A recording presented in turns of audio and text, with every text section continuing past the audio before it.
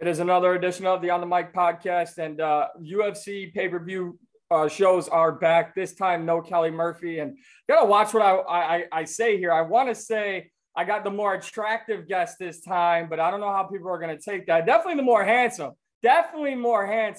But he's one of the busiest and hardest working men in the business. I don't even know where to start with this man. He's a near dear friend of mine, and that right there is an honor. Coach. And man, media guru, everything. Dean Thomas, sir, how are you? I'm good, man, and I appreciate that nice, warm welcome. And yeah, I'm just a dude that don't want to work a real job. So anytime somebody will hire me to do anything else, I'm good. I'm in it. I mean, you're on Sirius XM. You do great work on the UFC pay-per-view shows, the weigh-in shows. We're not going to talk about how you guys called me out last year, but the ESPN analyst shows. You're on Sirius XM channel 156. You're at CFFC. I mean, you're just doing so much. I know you say you just don't want a real job, but there's so many different things, and I don't know if people realize this, right? Like, it's a different role to sit down and do a radio show for 2-3 hours than it is to be on a desk for a TV show. And so I guess my biggest question for you is, how do you balance all of that? Well, you just got to learn the roles. You know what I'm saying? I mean, it really is like, and I'm glad you brought that up, because I don't think people understand that and realize that those are all different roles that you have to play. Almost like playing, playing a football game, like a quarterback does something different from the receiver, but you have a job to do, and you just got to learn the best way to play the role to your skill sets. So that's really what it is that, not just having information, but knowing how to manifest it and massage that the way it needs to be in the different roles. So it can be tricky at times, but worst come to worst, man, it's just, just shut up and pretend like you know what you're talking about. Well, you definitely know what you're talking about. Yeah. And just for everyone who's listening or watching, it's very simple to put it in difficulty terms, right? Like in TV, you probably have 30 seconds to 2 minutes, depending on what the topic is, that you get in and get out. When you're on Sirius XM on channel 156, and it's just you and another co-host or host of yours, RJ Clifford, when you guys are running a show together, that's 15, 20-minute segments, and you guys are bouncing back and forth the entire time. No one's just saying one thing, and there's no commercial breaks and all that. So just that alone, I'm going to throw a bonus question in here about this. What role do you like the most? Is it the analyst? I know you say you love them all, but which do you actually really feel you thrive in the best? Radio, TV, announcing, what is it? Man, man, I don't know which one I thrive in the best. I guess that's up to interpretation of how you judge it. But I think my favorite role of all of it is doing the desk for the fight nights. Because that's honestly, of all the things that I do, that's the most challenging one. It really is. It's the most challenging. So I feel extra challenged doing that. Like right now, I'm working the desk for the pay-per-view. And while that's got its own challenges, it's not as challenging as doing it for fight night. Right. So it's just, again, it's very different, but it's still pretty difficult, man. Like it's, like being focused, like you don't realize that you're on TV the entire time. And that's one of the challenges for me, because like doing radio, like when I'm doing radio, I'm used to just like, but when you're on TV the entire time, you're hot the whole time. They're always watching. So you got to really be engaged and focused the whole time. Yeah, absolutely. And I guess one thing I've always been curious about, because I will admit, no one likes to show off, but every time I'm out, and whether it's a fight night or whenever you get brought in on a broadcast, if I'm out and about, I'm like, that's the first man to ever train me. Whatever he's saying right now is right. Listen to him. Turn the volume up. I'm yelling at the bar and stuff. But when you get brought in live, when they're talking about corner advice that we heard or whatever's happening in a fight, would you say that's like, I would feel that's the most difficult challenge? Because I think some people think on one side, yes, you're in a studio and you're just waiting until they come back to the studio. But when you get brought in like that, you have to be watching the entire fight, listening to the entire corners during, the breaks of the rounds. Like, how hard is that when they're bringing you in live? That's actually not that difficult. It's not that bad. Like the hardest part, there's two things that are challenging about that. Like when I'm working with like Paul Felder and Dominic Cruz, I mean, those guys pretty much see everything, so, having a different opinion than those guys, because I mean, and they're constantly talking. So to be able to come up with something different from them can be challenging at times. But the hardest part about that for me is that my mic is not live until they turn it on. And I'm not talking so when I start talking, I can't hear myself sometimes. So I don't know how loud I'm coming in, how soft I'm coming in. So it could be so for me, it's difficult just initiating the conversation and then saying what I want to say in like 20 seconds and then being done with it. But like coming in, it'd be hard. So sometimes like if you hear me struggle, it's because I can't hear myself. And when we're in the arena where it's loud, I'm like, I feel like I'm yelling at times, and I may not be, or maybe, but I just can't hear myself. I know on pay-per-views it's usually a little louder, and I imagine why. But with that said, I don't listen. Dana White gets enough credit for everything he does already. He's got plenty of fans. He's got plenty of haters. But we were talking off air before we started this. Like, you and I have history. Like, we were doing this podcast and we were just friends before you took on all these jobs. And I don't want to give Dana any more credit than he already gets. But do you think your time on looking for a fight and being around that, do you think that helps skyrocket you? Or yeah. I mean, without a doubt. I mean, that was really kind of that was really getting my foot in the door. You know what I'm saying? Like I got my foot in the door from doing that. And that gave me the opportunity to be seen and to be heard. Like I didn't wake up one day and be like, you know what? I want to commentate. I never wanted to commentate. In fact, I remember seeing like when Tyron used to do it, I'd be like, man, I don't know if I'd ever want to do that. Like that was my thought towards it. But when the opportunity came, when it was real to me, where they were like, hey, you ever thought about doing it? I was like, shit, I don't want to work a real job. So I was like, all right, I'll try it. And then I did it. And I was like, man, this is a lot of fun. This is a really cool gig. And then, more gigs came and more gigs came and more gigs came. And next thing I know, I was, working every weekend pretty much. Don't want a real job, but you got to give up the weekends. And, I'll say this. Yeah. And I give up my weekends. A credit to you, and I think I've said it on here and to you and off air. I'm a big regular sports fan outside of UFC. And, I always look at the NFL. And as someone who came up wanting to cover the NFL, I got bitter in my early 20s. Like, they'll never take someone like me to break down X's and O's. They just keep hiring former players and all that. And as I've gotten older, I've realized there's a place in this world for the former fighter, the former football player, the former professional. And their input means so much more than a nerd like myself who just sits at a TV all day and just tries to break things down and looks at a computer and tries to really, break down the sport, whatever the sport may be. So really, I compliment you because, yes, we've got the Paul Felders. We've got those guys that are Dominic Cruz's, Daniel Cormier's, who call the action.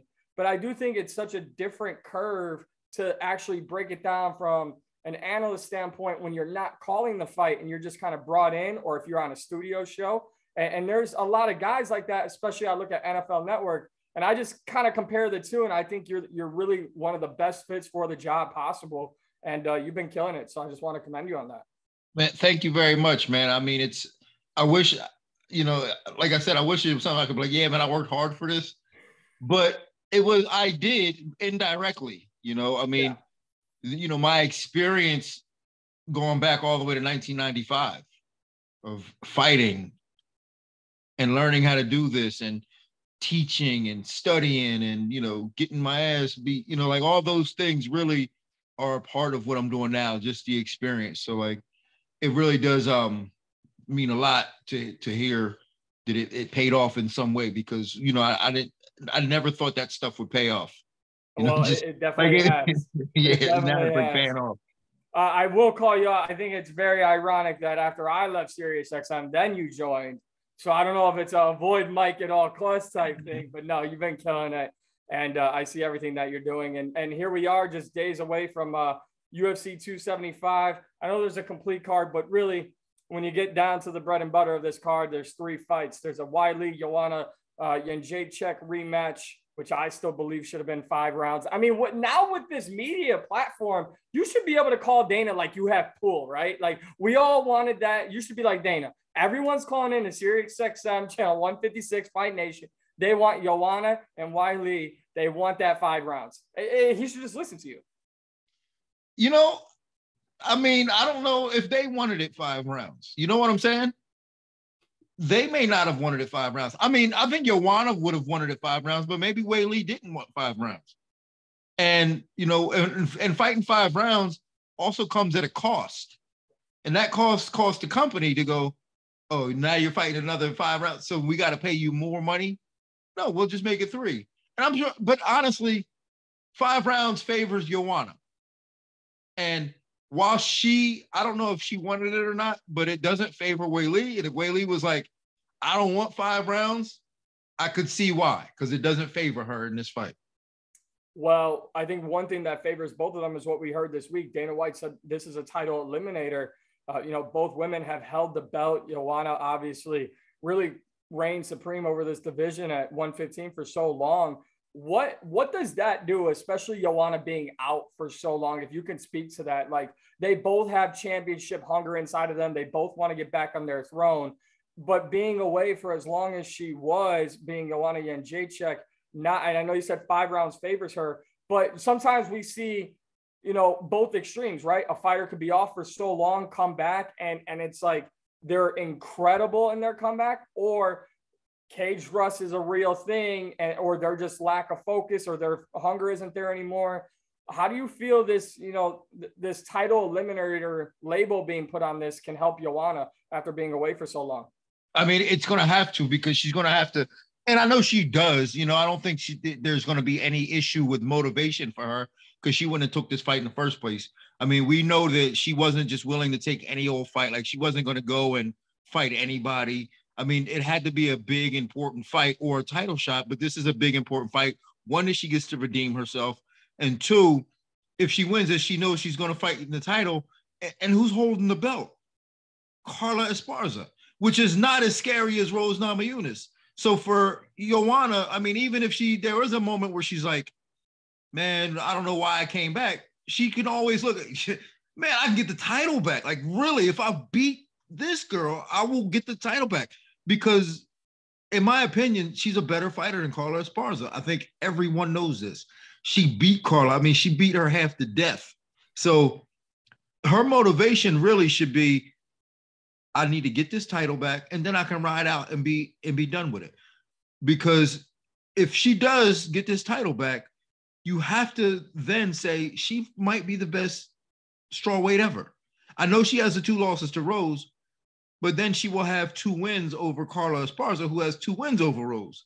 So, I mean, the math works out. Yeah, you know, the math will work out. And if she can get the belt back and then ride off into the sunset, I mean, she's already a Hall of Famer. But I think that she wants to go out on top. And this is the only opportunity. I don't want to say the only opportunity, but this is her best opportunity to go out on top. And that's to beat Weili Zhang, fight Carla, get the belt back, and ride out. Yeah, absolutely. I couldn't agree more. It's like you really know what you're doing in this media world, because that was going to be my next question of Carla holding the belt. Does that motivate Joanna even more? I think it motivates both women. No disrespect to Carla Esparza, but I'm going to go with 2 extremes here. One's going to be the most recent title fight we had, and then I'm going to talk about the original fight of this rematch in which it was made for. The first one being the strawweight fight between Carla and Rose. And I know I never want to be disrespectful to fighters, but at the end of the day, you got to call it what it is. Was that title fight between Carla and Rose the worst title fight you've seen? I don't know, man. I mean, I'm at the point now that I don't watch fights to be entertained anyway. Right. So to me, I don't look at that fight and go, oh, man, it's the worst fight ever. Oh, I'm not entertained. I saw it as underwhelming, and 2 fighters that didn't. I saw one fighter that was happy with what she was doing, and that was Rose. Just she was happy to not getting taken down and happy to, to be defending well. And then I saw another fighter who was incapable of doing more. And that was the difference, is that Rose could have did more. She just didn't want to because she was just happy with what she was doing. Carla, I don't think could have did anything different, which is why I still think Rose is the better fighter. She just didn't. It's a weird thing. She's the better fighter, but it's 0-2 against this girl. Weird, but it's just the sample size is so small. But I'm sure if they fought 100 times, Rose would win 98 of those times. Right. So, but this just happened to be the two in the first 2 times that they fought. But I mean, in terms of entertainment value, I mean, it wasn't Joanna and Weili, but it was a very underwhelming performance from both of them that really kind of didn't do their best. I don't think that they did. I don't think they fought their best. Well, I know Rose didn't fight her best. I don't think that Carla could have fought any better. I mean, perfectly said, honestly. With that said, outside of talking about it from an entertainment standpoint, I think we can all agree Weili and Joanna 1 was one of the most obviously entertaining fights, but one of the greatest performances from 2 females we could ever see, or 2 fighters in general. As far in terms of just how significant that fight was, and I will kind of tear it down a little bit to just say from a woman's standpoint, because I do think, that could have inspired the next generation, not even the 8 and 9-year-olds. I'm talking about the younger fighters, the Aaron Blanchfields of the world. Some of these younger fighters, they see a war like Joanna and Weili from a few years ago, and it shows them what it takes to be championship caliber. Do you think that fight, obviously it's a future Hall of Fame fight, in my opinion, do you think that fight really helped open doors and open eyes to not only strawweights, but to women fighters as a whole? I mean, that's a bold statement to say that it opened eyes and opened doors. I think that, it's been a slow process of women's fighting being more accepted and more appreciated. And for me, I kind of take it a little bit personally. I was talking to a woman today, and I was like, yeah, I'm such a feminist because she was telling me how in women's lacrosse, they play by different rules than men do. Like they're not allowed to have contact. They can't hit. And I'm like, what in the world? Like, so they have to like dumb themselves down. They can't play the same rules. When you look at women's boxing, they have to box 2-minute rounds as opposed to men boxing 3. And then now, when you have Weili, Zhang, and Joanna, I mean, they set the bar so high in terms of going after it in a fight. But I don't necessarily think that when people saw that fight, they were going, oh, look what women can do. They just said it was a badass fight. But no one really looked at that as like, look what women can do, which we probably should more and be like, man, listen, we got to give them more opportunities.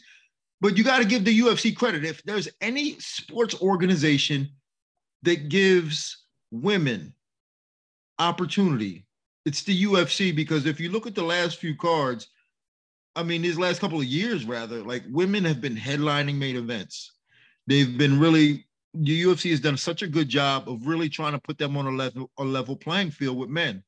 And I'm not just saying that because I, work for the UFC, but like, I think MMA in general, I mean, even the PFL is doing it with, Kayla Harrison, but, and even Bellator with Cyborg, giving her props.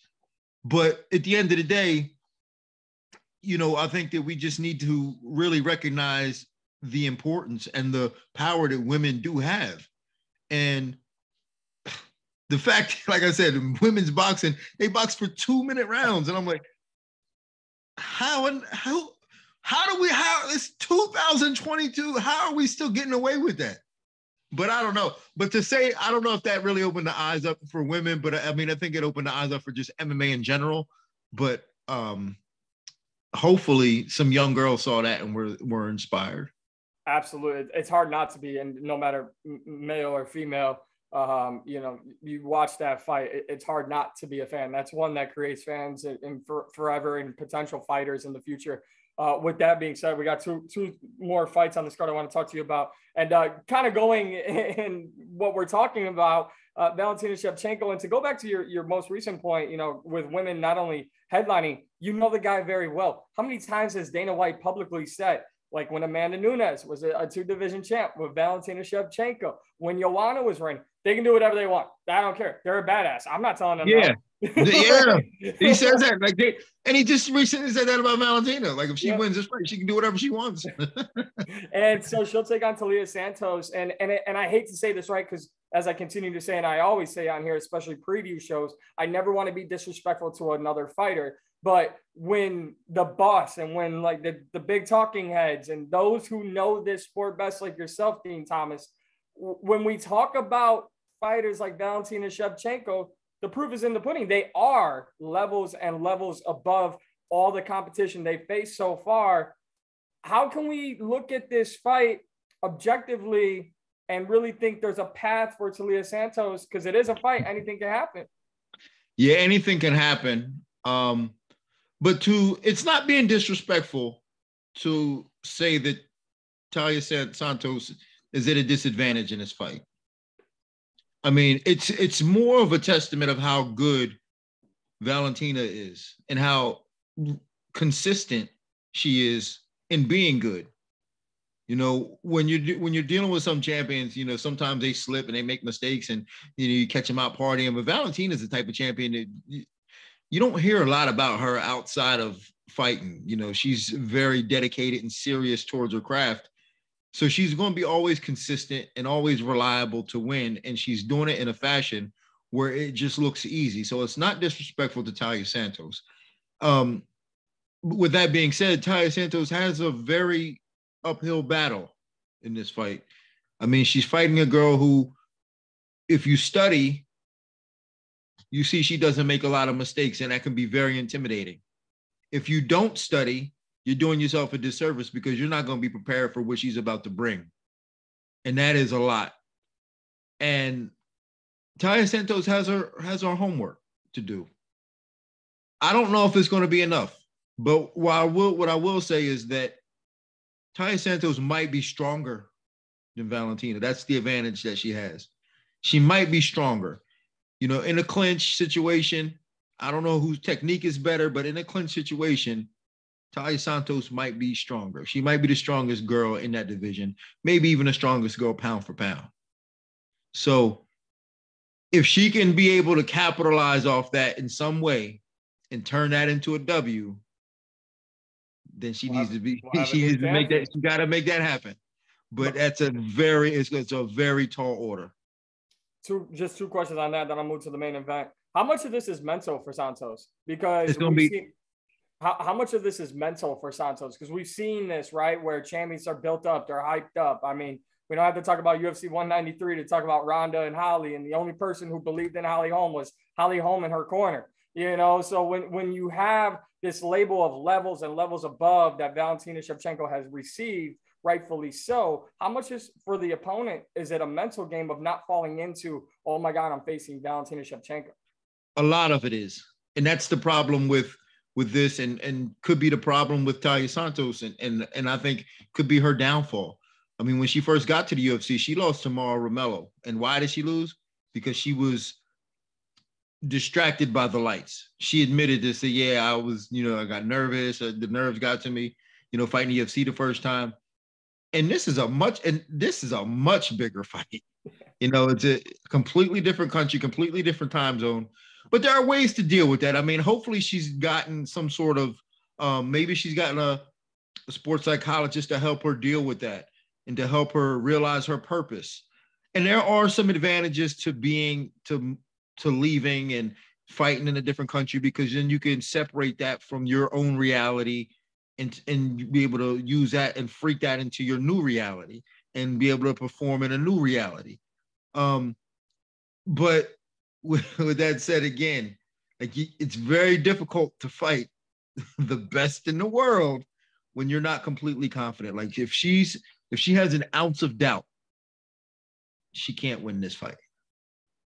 If Valentina Shevchenko is the last one, and then I'll move to the main event, and I don't want to keep you too much longer. If Valentina Shevchenko does successfully defend this title, What does she do next? I know Dana said he's open to her chasing a second belt. Would you like to see that? Would you like to see her stay at 25? What do you think she should do? Nah, she has to go up. I thought about this earlier today, and there's really nothing left for her to do at 125. And the challenges at 125 for her are very slim, and they're not going to get much better soon, because the girls that have the potential to match her won't have enough time to develop in the time that they need. So they're trying to rush them. I mean, when you look at like Manon Fior, like they're rushing her a little bit because like there's just no one else, and they're at least trying to get these girls out there. Now I could imagine them doing that same thing to Erin Blanchfield. They're like, okay, you beat, Miranda Maverick and JJ Aldrich. Guess what? So time to move up. So because we need somebody for Valentina. But if Valentina goes up to 135, that also gives these girls a little bit more time to get some experience and to grow a little bit. And that's what the division needs right now. Is the girls need a little bit more time to grow and develop and get a little bit better. Absolutely. Couldn't agree more. All right, main event time. I guess the simple question is, besides Tom Brady, who's like the exception to every rule ever, is there another sport where fighters can thrive, or like where athletes can thrive, like fighting? Like Glover Teixeira winning the belt after so long, after such a storied career, and then they line him up with the top contender, Yuri Prochaska. I mean, great story, Glover Teixeira, but Dean, do you think it ends this weekend? Up until 2 days ago, I thought that this was going to be a nightmare fight for Glover. And then I really started sitting down and watching them and looking at these fights, looking at their previous fights. And I said, man, I'm picking Glover in 2. In 2? In 2. I just think that Glover's a much smarter fighter than those other guys that Yuri has faced. And I think that what Yuri does well, Glover won't fall into that. He shouldn't fall into that. And what Yuri doesn't do so well is what Glover does well, right? So like, I think, styles make fights. And I think this is kind of a bad stylistic matchup for Yuri.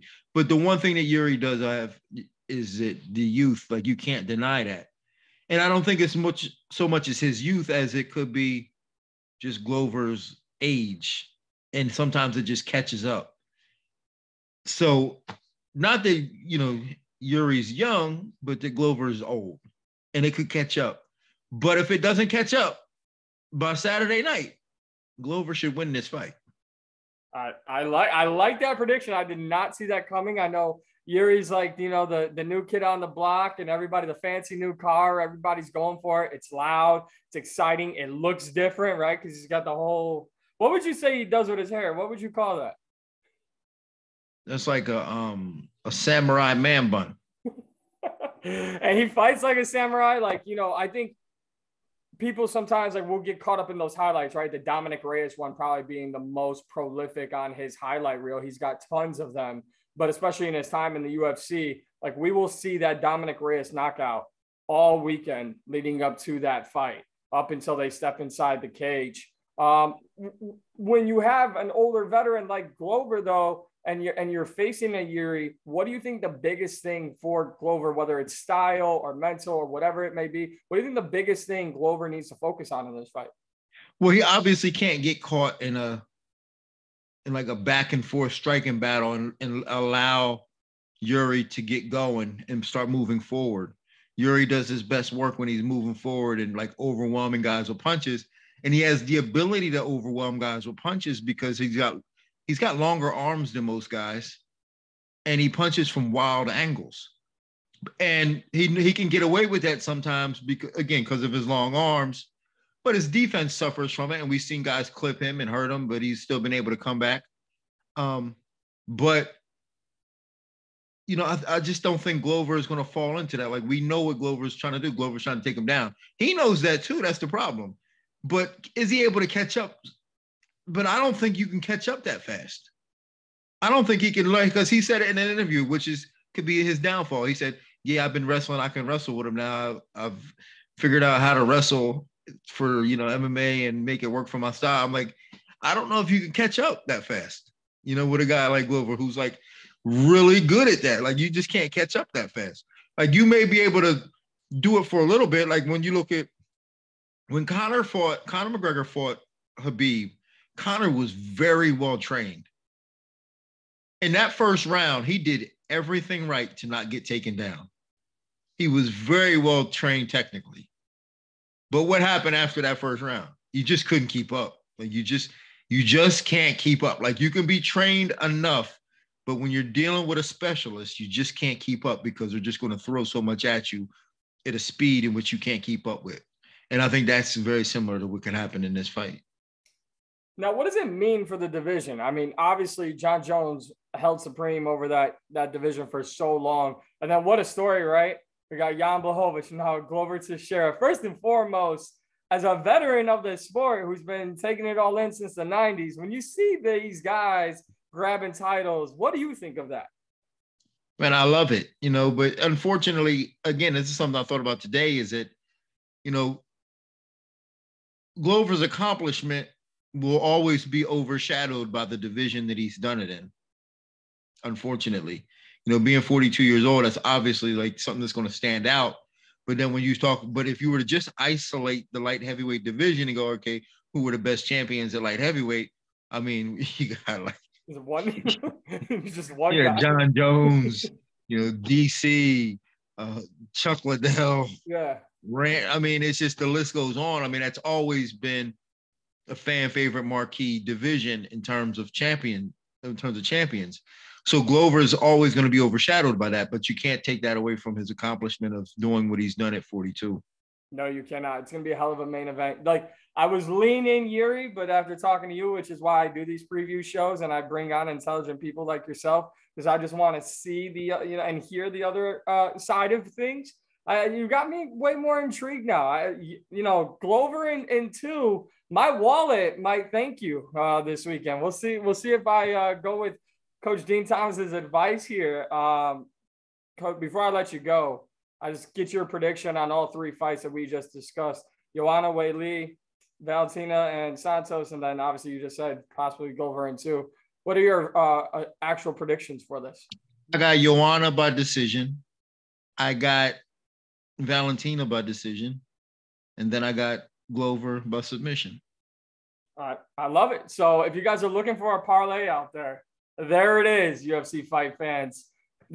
The Dean Thomas parlay. I don't have anything better than. Listen, that's my parlay, but I do have to put a disclaimer on my parlays. I'm always wrong. Me too.